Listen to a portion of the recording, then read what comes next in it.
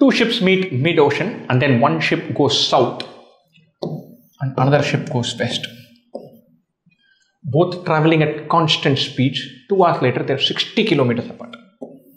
This distance is 60 kilometers.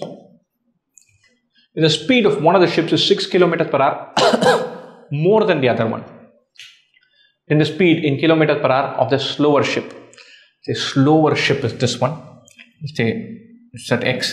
This is 2x. This is 2 times x plus 6. Speed of the slower ship, let it be x kilometers per hour. 2 hours it will travel 2x kilometers. The faster ships will be x plus 6 kilometers per hour. In 2 hours it will follow 2 times x plus 6. Now this is 2x. This is 2x plus 12. Difference is 12. Chances are this is a beautiful Pythagorean triplet. 60.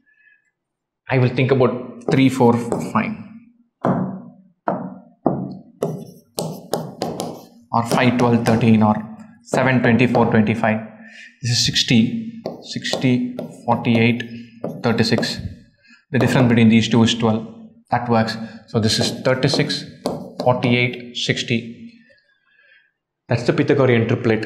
So the faster ship has covered 48 kilometers. Slower ship has covered 36 kilometers. 36 kilometers in 2 hours. In 1 hour it travels 18 kilometers. Speed is 18 kilometers per hour. 18 kilometers per hour into 2 is 36. 24 kilometers per hour into 2 is 48. 36, 48, 60 is the right angle triangle Pythagorean triplet. We are through.